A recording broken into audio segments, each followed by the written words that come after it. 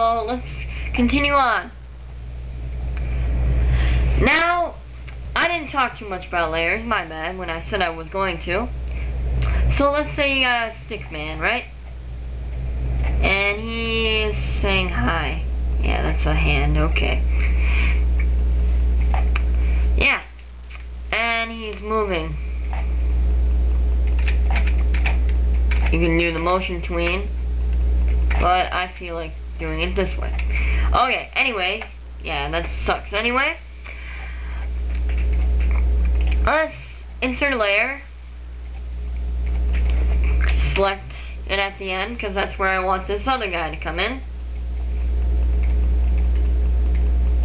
Oh, this is where the... There you go. Now I want him to go on top of him. Or, on second thought, I want him to go under him. See? Whatever layer's on top is what's going to go on top of each other. Let's make it a little bit simpler. See? The layer 2 is on top of layer 1. But let's say we want layer 1 on top of layer 2, and the guy goes behind him. See that? Interesting, right?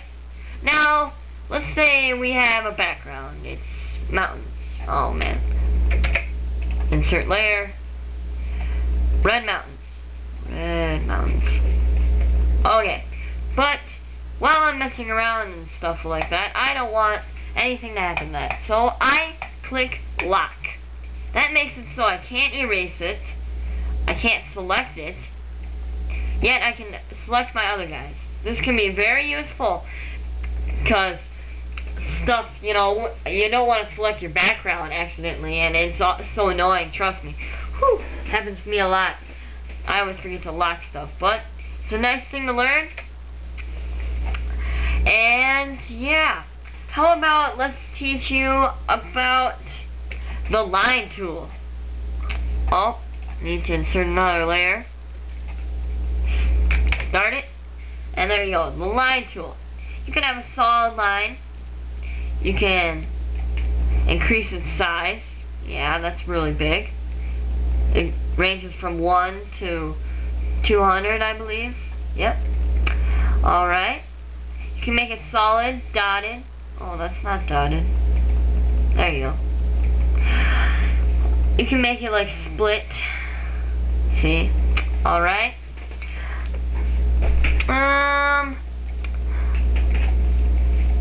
Notice if I lock this, I cannot erase it.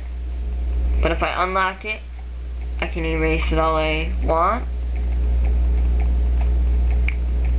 Or not. There you go. No? I'm having technical difficulties. Okay, I'm back. Sorry about that. You just gotta erase it, you know. Alright. Okay, anyways. Alright. Well, I've taught you many things, but I've yet to touch this tool. This is the oval tool, and this is the rectangle tool. Notice it's very kind of sharp, you know, pointy and whatnot. You can make it smoother with the hairline. Very smooth. You can make it completely solid. You can make it dotted. That's hard to notice unless you zoom in. But yeah, you see that? Also, if you want it to be white, you can just, the fill tool right here, see how it's white and dotted black lines? You can change those lines to blue, red, whatever you want. You can make it solid. You can make it filled in blue with the red line going around. In fact, you can like make the American flag and stuff, or whatever flag country you're from. There's the pencil tool. Same thing, you can make it smooth just like the brush tool. Once again, I don't like it smooth very much. You can change it just like any other tool. Make it dotted, stuff like that.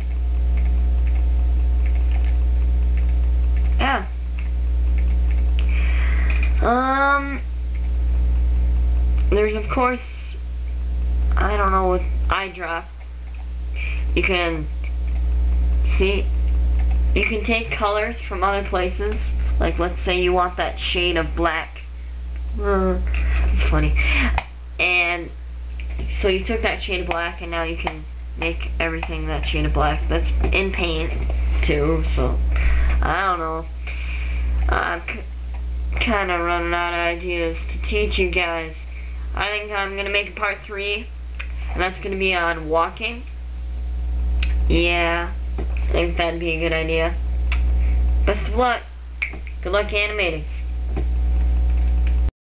Go to part 3 now!